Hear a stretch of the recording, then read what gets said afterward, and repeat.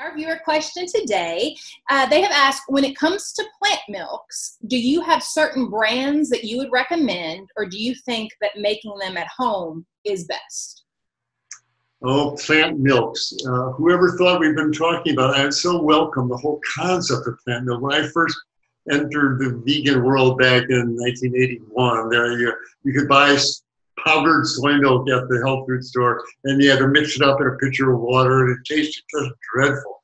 And then along comes not only commercial soy milk, but imaginative products from these different grains that you never thought you could make milk out of: oat milk and hemp milk and rice milk and almond milk. It was wonderful, and I've certainly welcomed these wonderful milks, and I really enjoy pouring them on cereal, and they're no reason for drinking beverages. That water is what you want to drink.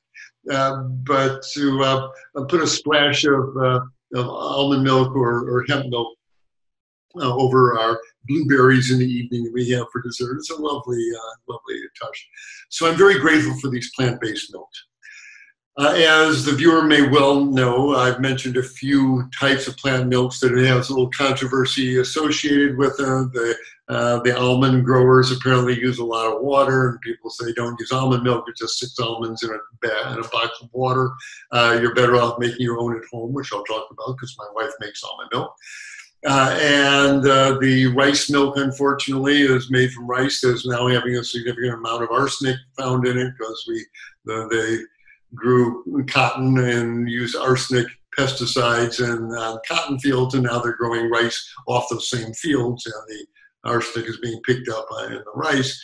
And so the question about rice milk, and these are valid considerations. We don't buy commercial almond milk or rice milk anymore. We really confine our plant milk purchases to oat milk and hemp milk, basically.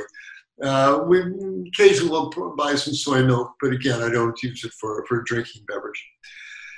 Now, drilling on down, which is, I think, really behind the question about making the milks at home, you're asking which brand. I'm not going to name any particular brands, but I would urge the viewers to, rather than choose a particular brand, become a discriminating consumer. And when you pick that box off the shelf thinking about buying it, have a look at the ingredient panel. And you want to get it with the minimum amount of additional ingredients. It would be nice if it was just oats, water, and maybe a little bit of Job's tears or some subtle sweetener like that. But some of them, in order to increase the mouthfeel, the creaminess of the beverage, or the nutritional values, or the shelf life to preserve it. If you look, sometimes there's a disturbing amount of sugars and oils and carrageenan and all sorts of additives added in that. So you want to compare the different types of plant milks while you're standing right in the supermarket before you decide to bring it home. You want to choose the organic version. I'd rather have it made out of organic oats or organic unsprayed hemp than I would the commercial type of production means. And you know that some of them are fortified with a couple of nutrients that especially plant-based folks need to get. Vitamin B12 is often added to some soy milks, rice milks I've seen. And there's calcium fortified almond milks and oat milks.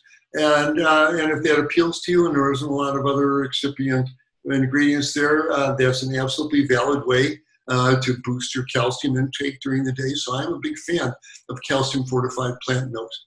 So the general guidance on the plant milks is get the version that's as organic as possible, that's got as few additives as possible, and that might have some of the added vitamins and minerals that would benefit you in your particular life.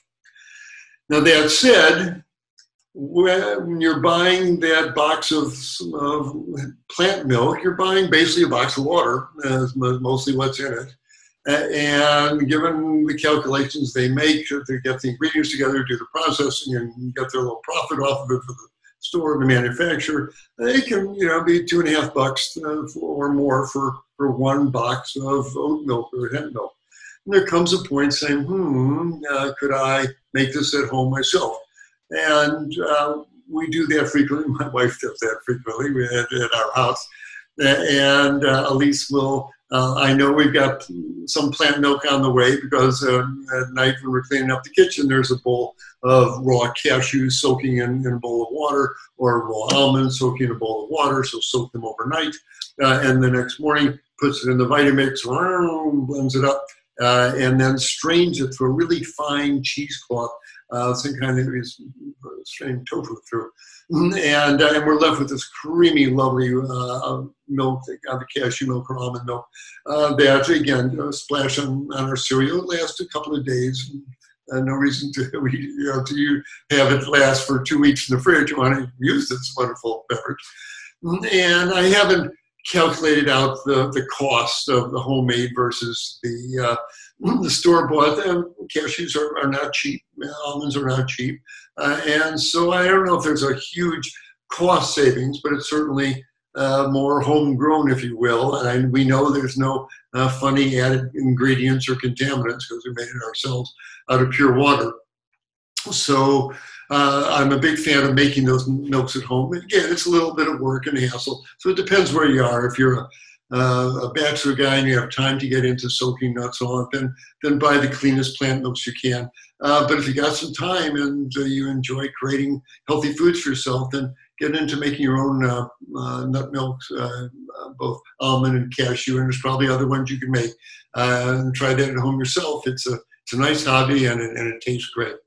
So hopefully that clarified a bit about store-bought milks and homemade milks. And whoever thought we'd been talking about these wonderful substitutes for dairy milk on your cereal, whoever thought that there could be anything beyond that, but we're in this great, wonderful age where some people have thought about it and made some wonderful products. I'm very grateful for all these products that are available, and for the example he said, for just the idea they put in the shopper's head that there's another way to enjoy your breakfast without causing suffering to the cows and calves and all the other animals that pay for our taste for conventional dairy products.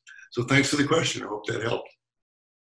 Hi, everyone. Dr. Michael Klaper here, announcing our new format for our Q&A with Dr. K.